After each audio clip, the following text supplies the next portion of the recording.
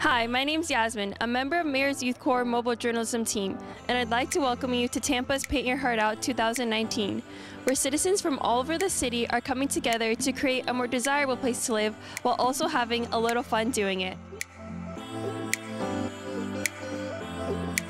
This has made a difference in the lives of thousands of people. I mean, this started in 1988. I was there when it started. You think about the 100 people a year who get their house painted, many of whom can't afford it, who are elderly, who are ill.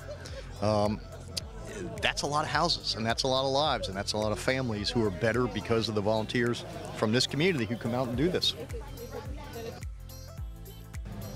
It would impact me very dearly because I see the young people that could be somewhere else during this time, but they chose to come out and volunteer their time. But it's just good knowing that someone sees the need and desire to help.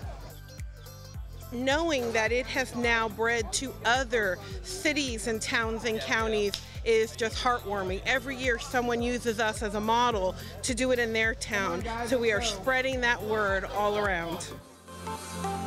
Service opportunity has impacted us because normally when we come to somebody's house, we come out here during an emergency situation, being that we work for the fire department. So now today it's nice to come out here and help out in a positive way.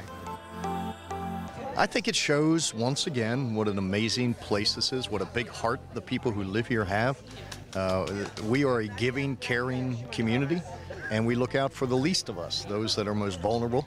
And every year, this is one example of that, but it goes on every day in many, many different ways.